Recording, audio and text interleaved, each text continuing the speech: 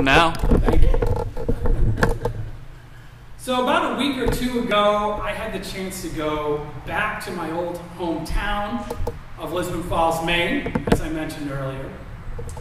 And I've spent the better part of 2 decades, from the mid-70s to the mid-90s, living in this town. And there was a time, as happens in towns like this, where I pretty much knew everyone, at least their faces, and everyone, at least in some sense, knew me. I mean, I grew up in an actual small town. Technically, in fact, it's a village of a larger town. And it's about a tenth of the size of Natick, Massachusetts. I always find it funny the number of people here in Natick that I do not know and that I have never met before who like to tell me that in Natick everyone knows everyone else. In Lisbon Falls, everyone actually kind of did know each other. And if they didn't know each other, the degree of separation was pretty easy to discover. Now last week I was back in town for Moxie Days, Moxie Festival, the annual celebration of this lovely regional novelty soft drink. And while I was there, I should tell you, there's actually a great story about how Moxie Festival came to be, but that's for, a day with more people. I'm not judging you guys. But anyway, there's a great story about how Moxie Day comes to be, and I'm saving that. But today, what you need to know is that while I was there, everything in town seemed to be the same way it always had been when I was growing up. It seemed to be exactly the same, except for one key difference. The storefronts looked the same. Some of the businesses had changed, but while I lived there, businesses changed in the storefronts frequently. The parade was the same, with fire trucks and the floats from the local politicians and the Shriners with their little stunt cars. I'd actually marched in the first Moxie Day parade when I was a kid, and many subsequently, and then I went and watched it after that as an adult. And really there was nothing in it, or in the festival, that was different. Except for the people. As the song goes, they knew not my name, and I knew not their faces. My dad was with me, thankfully, so people would make the connection at times that I was his eldest son, and therefore someone that some of them used to know. And I ran into an old friend, actually from elementary school, who I hadn't seen since, checking IDs at a bar downtown, which when we were kids was an ice cream shop. An ice cream shop that figures largely in the Moxie story, actually. But for the most part, I was in a very familiar landscape, surrounded by amiable strangers. The older faces that I searched for, many of them had died. And other people, other familiar faces had moved away, like me, to be replaced by new folks. But it was still great to be home. It was great to be in Lisbon Falls on that day, and I loved every minute of it. The kids will back me up on this. I had a great time, and they were only slightly embarrassed because nobody knew us. But at the same time, I knew that I was a rank stranger. That the time I had spent in this town was in the past and no longer the lived reality of the residents. And it was no more their lived reality than mine today. I thought of Jesus, actually, in that passage from the Bible today. And of course, his old hometown, for different reasons, was a little more confrontational, shall we say. His reasons for being in town were different from mine, too. And the welcome was hostile. I was welcomed back into town. Everyone was super friendly, whether they knew me or not. But in Nazareth, Jesus got run out of town and they tried to throw him over a cliff. There had to be that element of strangeness for him too.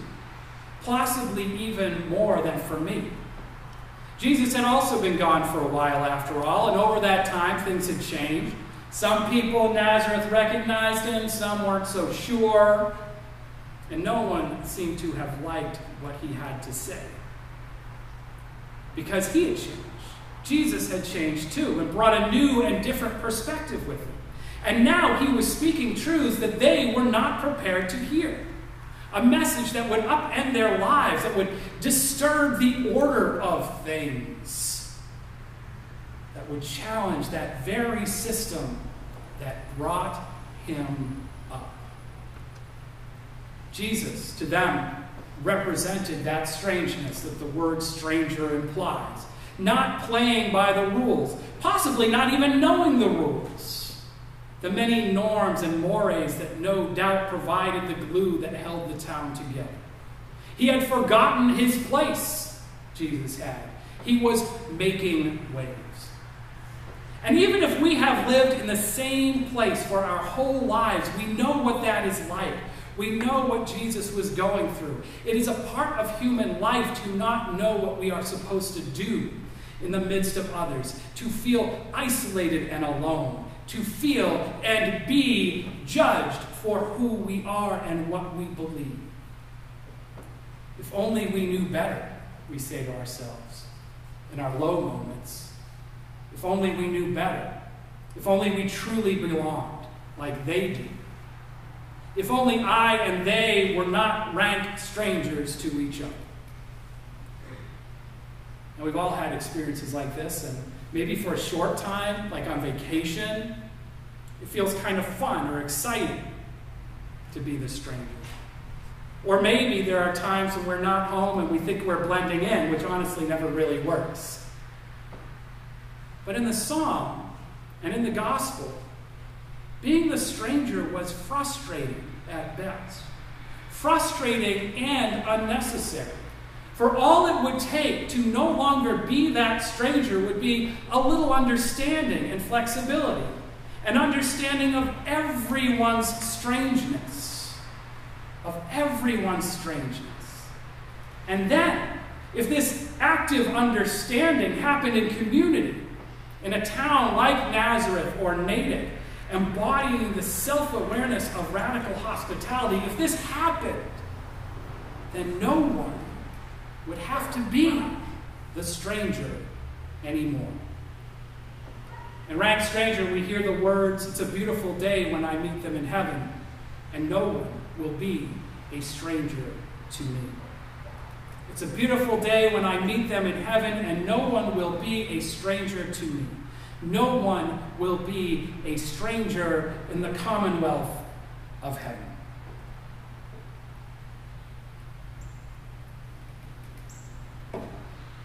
Now, as I mentioned earlier in the service, this song gets at one of the basic principles of universalism. The idea that, in essence, we are unified.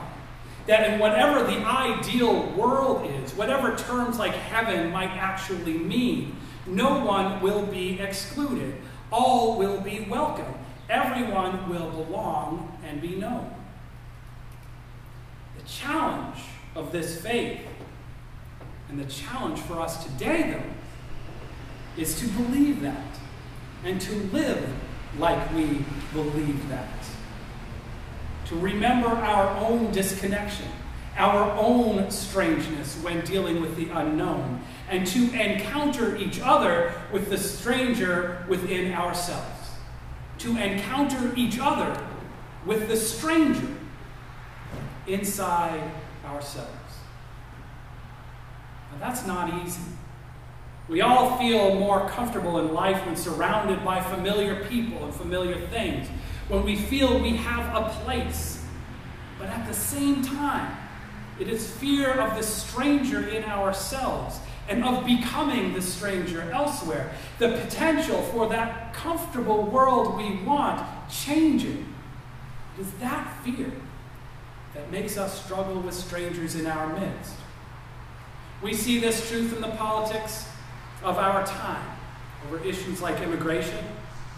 We see this truth in the self-segregated suburbs that we choose to live in. We see this in close-knit friend groups, and we see it in churches that somehow take pride both in being welcoming and in everyone knowing each other. Both in being welcoming, yet everyone knowing each other. In Rank Stranger, the world of perfect unity happens after death. But I don't believe that it has to be that way. I believe that we can make a better world right here, and that it begins with us, the strangers, making room in our hearts and minds, in churches and communities for the other strangers around us. So let's take a moment to recognize the strangeness in ourselves and to commit to a forever deepening practice of welcome. In the spirit of prayer and meditation beyond this house.